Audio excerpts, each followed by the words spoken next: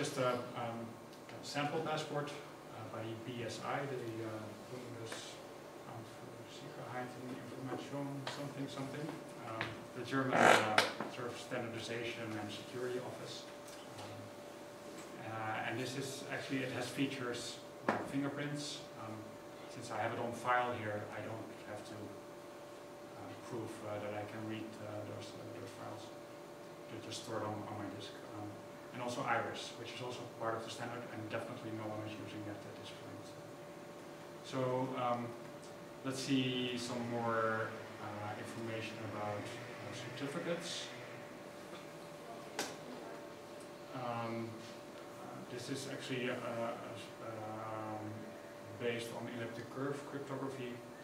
The Dutch use RSA for their certificates. And actually, as you can see, this one is, I can't fully check this one because I don't have the root key. If you remember the previous image from my real passport, there was a check mark there also for this indicator here, and that meant that I actually validated the software was able to validate the chain all the way up to the Dutch root certificate. What else to show here? Except for the picture, this is not as big as the picture of the Dutch passport. And it also doesn't have feature points, just like the previous one. Okay. Any more questions? The RS option is used by no one at this moment?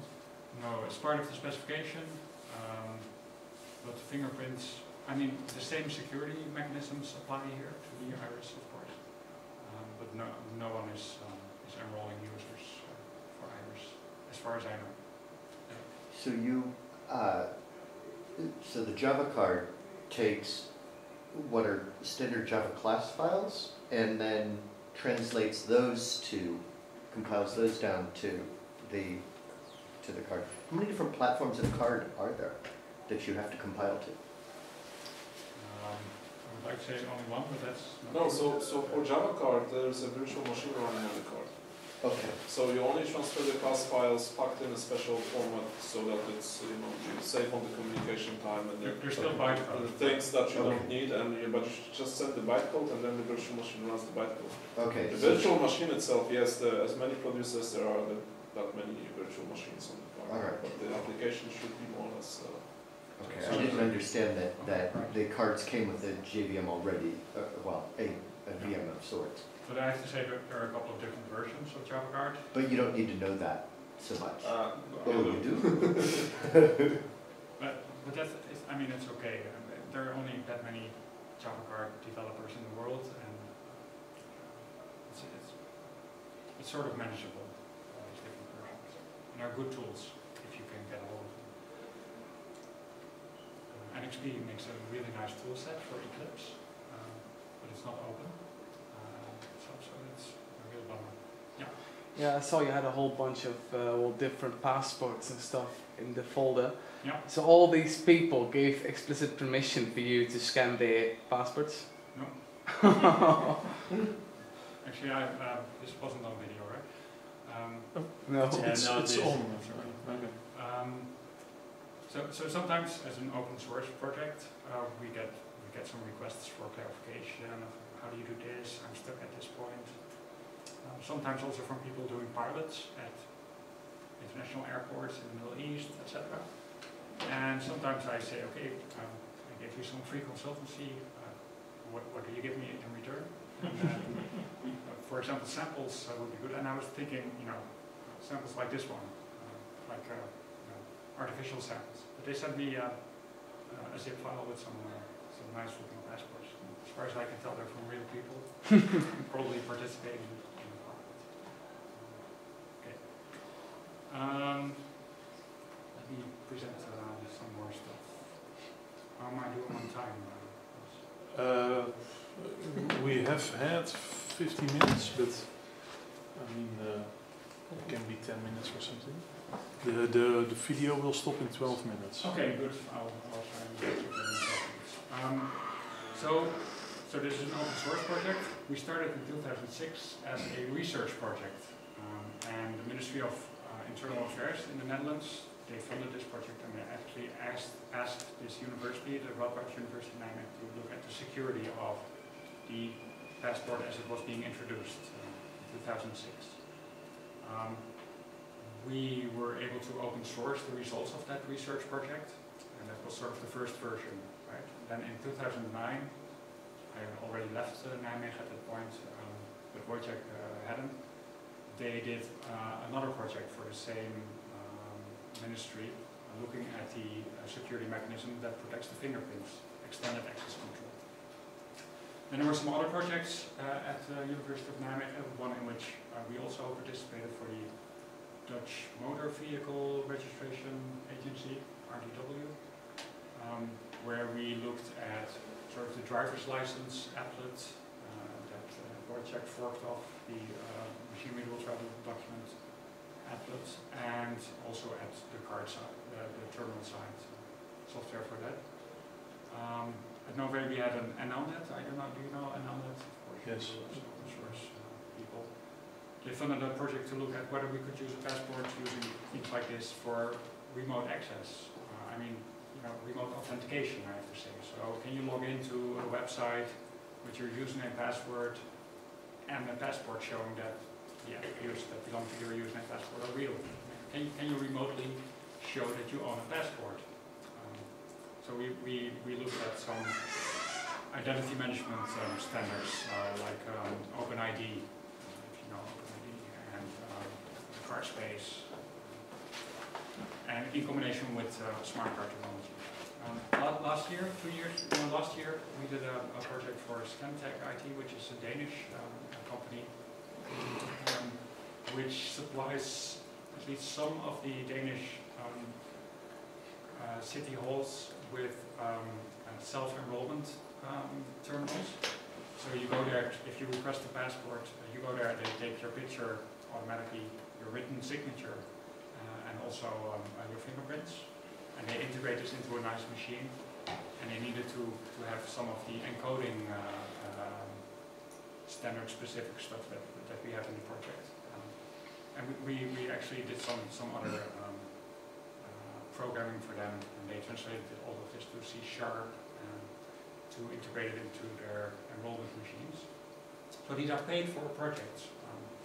I call it, open source coding in the boss's time, because actually someone's paying me to work on my hobby project, which I think is a really nice model. There's also a lot of effort, not being paid for it, of course. We have some developers doing adding features, of course. I mean, just like a regular open source project. But I mean, it's so much nicer if you can get resources that somebody is actually paying. Were they purposely open source or accidentally because it? Well, I don't remember exactly. So for some reason RDW insisted on the software being open source. So why? The nice thing is that once you have a project like this, with the license that it has, then either so the Danish party probably would rather have seen a closed source solution, and they asked a couple of companies, can you program this for us? They came out that asking me to do some work for them was cheaper in the end, because I already had all of this code base. So it's the same with the Linux kernel. It's simply cheaper to do with GPL. I think it's also different from Linux and OpenOffice, etc. I mean, this is such a niche product, right? I mean, I was just talking about the number of Java hard developers in the world. It's hard to get developers interested in all of the low-level crypto and smart card communication stuff, because it's not your regular. It's not as many people are interested in smart card technology, specifically e-passports. It's a very small area of interest. It's also pain in the neck. Yeah. If you want to get all of the details, I mean, a rough first version is easy. Then you can see the picture. I mean, first time we wrote all of this stuff, we were just downloading the binary blocks from the passport, which offset where a JPEG header was located, and we showed the picture. But once you get involved in this, you want to do it right? So you want to parse the structure of these tag length value items, this ASM1 encoding. You want to do it nicely, and that's where 90% of the work is, to finish it and also to add new features. Anyway, here's my conclusions. Smart cards are very small computers with a special purpose. Secure, they're secure cores. They just have to do the cryptography. And they have to protect themselves, and that's what they do. E-passports are, in my opinion at least, primarily useful for document authenticity, just as another authenticity mark, just like the watermark, just like the kilogram. And we'll have to see about how useful biometrics are, maybe in the future, automatic border control, etc. I think an academic project where you have some people in all freedom working on spending lots of resources on getting those final details ready is a good starting point for an open source project. Like I just said, smart cards, Java card, e-passports, there's just a small in crowd really interested in this. So having enough developers, testers, and users can be a problem. It's not Linux, it's not OpenOffice. But still we see some adaptation. And I think what will help is, I can give a small demo offline if you want, is NFC. Since this is Java, we ported all of this to Android, of course. There's a growing number of handsets that support this kind of functionality. I have two here. I have a Nexus 7 tablet here and a Nexus S, which is the old developer phone from Google. They both have a smart card, contactless smart card reader embedded. So more and more people being able to read their own passport using their smartphone will perhaps help make this something of a project that is even more useful. Okay, that's it. Any more questions, remarks? Yeah, two questions, but maybe the answer will get too long. But about is this security by obscurity or by the other thing? Yeah. Is it actually possible to do the right thing? So not security by obscurity, but I don't know the other word. Yeah. Because if I understand it all right, it's all about making it difficult to watch in the chip. But yeah. Is there some way possible to have an open chip which still functions right? To say it like that. Right. I understand your question. Okay. The second question is about are there initiatives to open up the processors and such in licensing terms? So the first question, yes, in a way it is security by obscurity. The cryptographic algorithms are open and tested and reviewed by cryptographers, so you should not use MyFairClassic and proprietary algorithms, of course. But the implementation, basically a smart card is just a really small computer, and there's data going over the bus. There's as soon as you start processing information, you're leaking information. The difference between a 0 and a 1 can be detected if you can eavesdrop in enough detail. And actually, some of the early smart cards were vulnerable to differential power analysis, if that rings a bell here, where basically you load lots and lots of input into a smart card. You observe the power usage. We're supplying power to the smart card, so you can measure how much power is being used at any point in time. So you get a profile. If you take the average of all of those profiles and you do that you put the different power profiles in different classes where you expect certain bits to do certain things. If you know the algorithm, you should know the algorithm because we don't trust security by obscurity at the crypto level. Then you will see peaks, and those peaks mean that you found a point where your prediction about a certain bit somewhere within the cryptographic algorithm was right. So you can start to get cryptographic keys from a smart card by just listening and seeing how much power it uses over time for a very large number of input samples. Now this is, you need to be able to take many, many samples, so you need to, and you need equipment for this, but smart card manufacturers see this as